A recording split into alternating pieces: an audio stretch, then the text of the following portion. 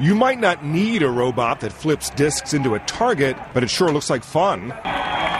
The crowd of 25,000 in St. Louis's Edward Jones Arena certainly seemed to be enjoying the competition.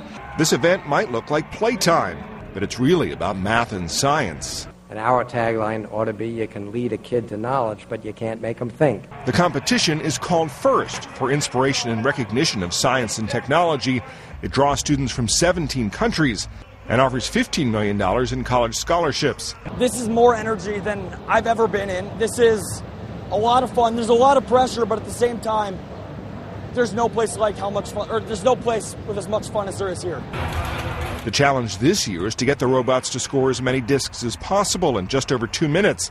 Then the robots have to climb pyramids. It's just crazy how you can make a game, build robots, and compete, and it's like a sporting event. It's like the NFL. It's like the Superbowl for the mind. We just showed kids, particularly women and minorities in this country, that science and engineering and mathematics is just as accessible, just as cool, just as much fun, and way more likely to lead to great careers than bouncing a ball.